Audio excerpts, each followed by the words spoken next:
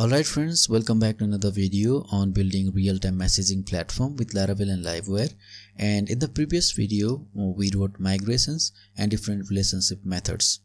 So in this video, let's start by creating our first Livewire component related to messaging. So let me open up the terminal and let's do PHP artisan make Livewire inside of admin/messages, and let me give it a name called list conversation and messages.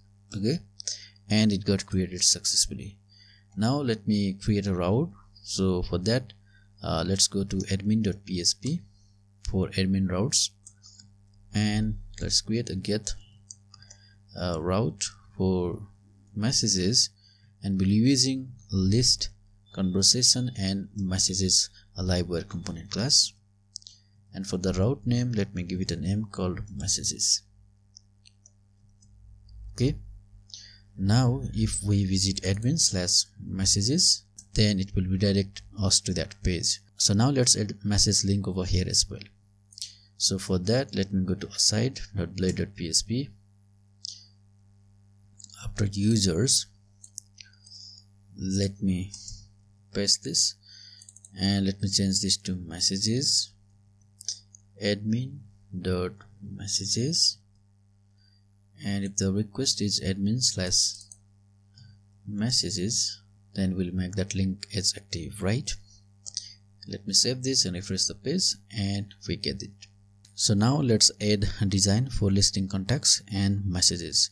So for that, I'm using admin.lt, this design related to messages, and for the list of contacts, I have modified this. So to save some time, I have already created that file.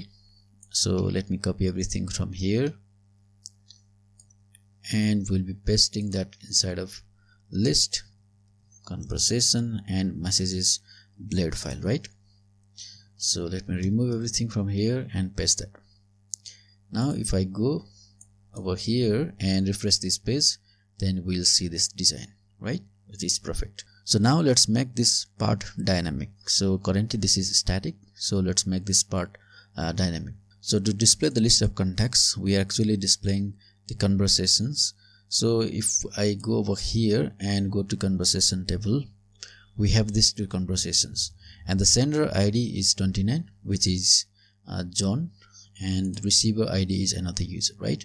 So currently we have two conversations. So let's make that dynamic and so over here. Okay, so to do that, let me go to the top, and on this contact list, let me minimize this, and first of all let me remove this one, and let me remove busy warning as well.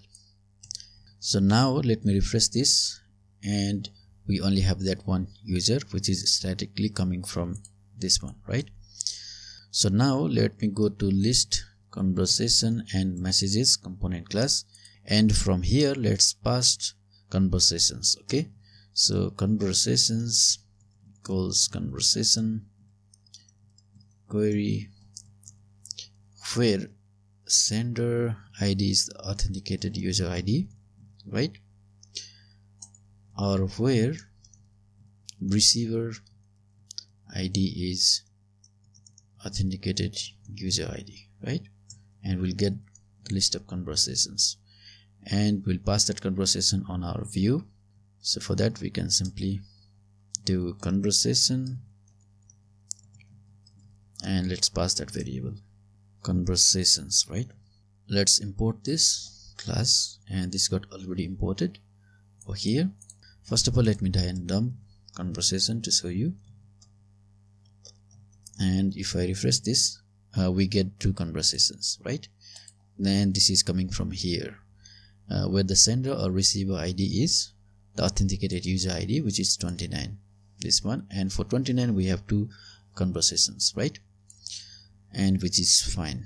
So let me remove this, and let me go to list conversations.play.php and use for each loop over here. For each conversations is conversation, and for each, and if I refresh this, we'll get these two items, right? So from here, let's make this content dynamic, and this is the user. So for now, let's do conversation receiver name, right?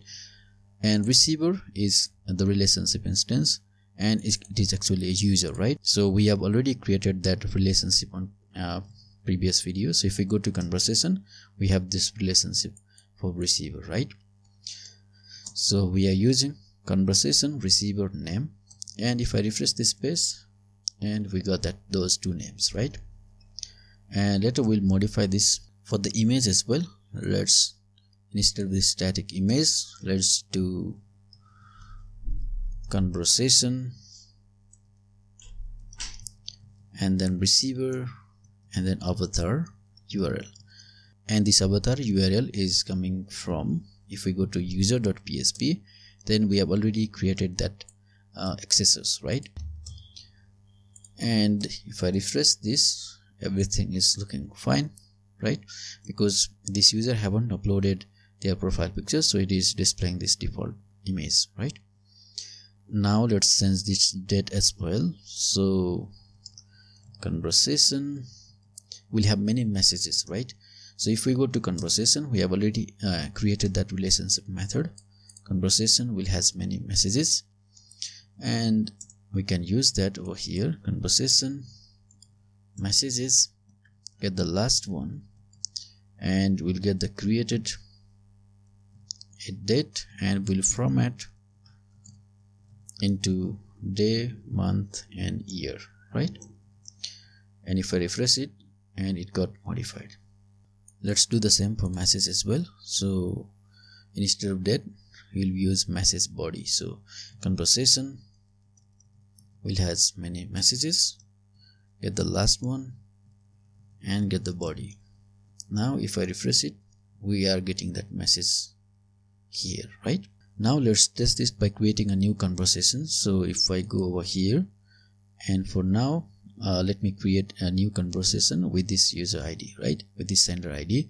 So let me copy this, and for sender I'm using this 29, and for receiver let me change this to another user, let's say 13. And if I come here and refresh the page, I'm expecting to see this issue, and it is saying that attempt to read property created it on null. So if I go over here, and over here we are calling that created it attribute, and actually we don't have messages related to that conversations, right? Because we just created the conversations and we don't have messages. So to fix this issue, we can use null shift operator. So over here before this arrow, we can use a question mark, which is a null shift operator. This one is the null shift operator, and I have also already discussed on this on previous videos as well. And if I save this and refresh the page, we are getting another issue related to body, so we can do the same.